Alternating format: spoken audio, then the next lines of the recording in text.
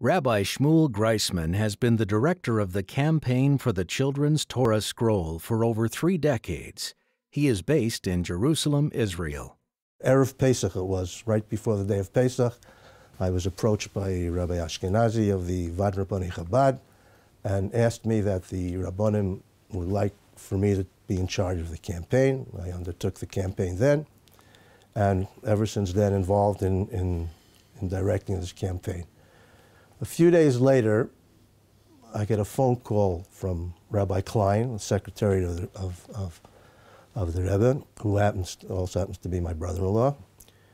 And the Rebbe says to him, Ruf dein Schwager, call your brother-in-law. Tutach in Sefer Torah. He's involved and active in the Sefer Torah. Ask him, how many children have bought letters already? I told him I'll have to count, give me a few hours. I sat down and counted, called back, and reported the names. When he went back into the Rebbe to report on the amount of children, he said the number at the time the Rebbe made with his hands. Das ist mit dem ganzen Sturm. This is with the Sturm and the tumult and all the talk that we're doing about. That's all that came in. He said whatever he said, or maybe not all the names have come into the office yet. The Rebbe thought for a moment and then said, let him call again next week.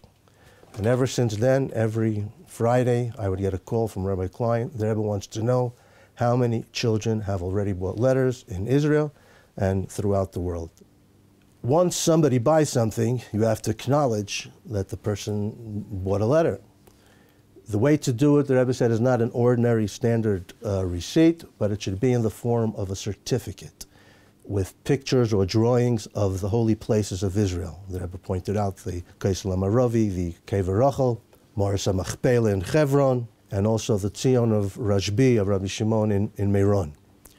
And here the Rebbe said something new. The minig is, the custom is amongst Jewish people that are writing Sifrei Torah, that the person is told which letter he got, which specific letter the person bought, or which page, or which pasuk.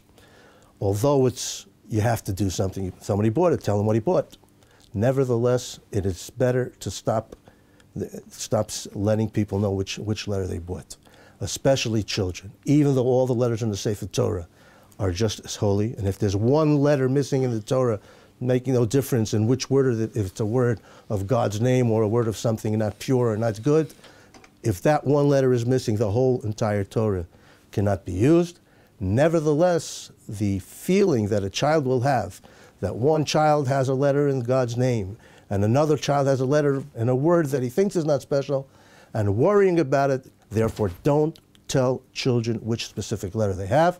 The Rebbe also instructed that the letter should not be chosen by us, by the office, but a lottery should be made, a random connection between the child and the letter. But that one letter, the Rebbe said, is a vessel, is a vehicle to bring down God's blessing to the child and also his life in involvement in Torah mitzvahs. And it all starts from a letter. That's the importance of a letter in a Sefer Torah. Every Sefer Torah is covered by a cover. It's the mento. The Rebbe drew what should be on the mento. The Rebbe drew a box, put a line down the middle, said that each side should be gimel tfachim. The Rebbe wrote the word anechi, which is the first word of the Aseret Dibros. He wrote a beis gimel dalet hey, vav zayin ches tes. He said the pasuk Torah tziva lanu Moshe, me'rosh Kilas Yankiv, should be written underneath the tablet on the Eitz Chaim. The sticks, the pole that the Sefer Torah goes around, should have written on it 2 psukim, Torah tziva and the pasuk Eitz Chaim hi l'machazikim ba. Those psukim were on. It was in the middle of Tammuz that I was able to report to the Rebbe that there are enough letters.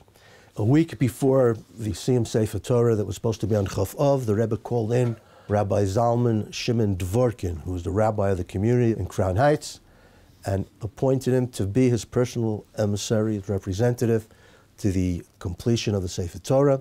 He should write the last letter of the Sefer Torah that's being written, and also said that since there are more Jewish children that don't have letters yet, so we're going to for sure need a second Sefer Torah, a third Sefer Torah. So he should start and also write the first letter of the second Sefer Torah. The Rebbe sent with him $1,200 as his part in the writing of the Sefer Torah, in the parchment and the ink. Children from all over the country came. The writing of the letters was finished. The last letters were written in the Tzemach Tzedek Shul. From there we went down to the Kosel and the crowd at the wall that never, full from no room to get into the entire area before the Kosel. Went back to the Tzemach Tzedek Shul for Hakafis, and then this connects the second Sefer Torah. The campaign started.